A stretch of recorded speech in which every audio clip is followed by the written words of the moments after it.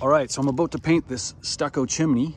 I washed it 2 or 3 days ago. It's nice and dry. However, we've got some of this cracking happening. So what I'm gonna do before I paint it with Sherwin Williams elastomeric paint, I'm going to throw some caulking on these cracks. Let me show you what I do. I'm using big stretch. Now this is brown, doesn't really matter because I'm painting it. And basically all I'm doing is I'm throwing a little bead of caulking along the crack. It's nice and dry, it's ready for paint. However, I just want to make sure that it's done right and that some of this cracking doesn't continue. So anyways, I've got a lot of caulking to do here. I'm going to do the sides here too, where the power washer kind of chipped off a little bit.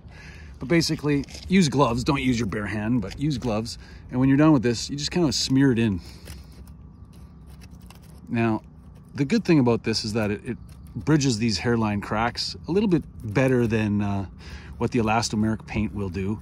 The elastomeric paint will work, don't get me wrong, but this just fills a little bit more gaps. The elastomeric coatings don't always fill big gaps. They do bridge hairline cracks.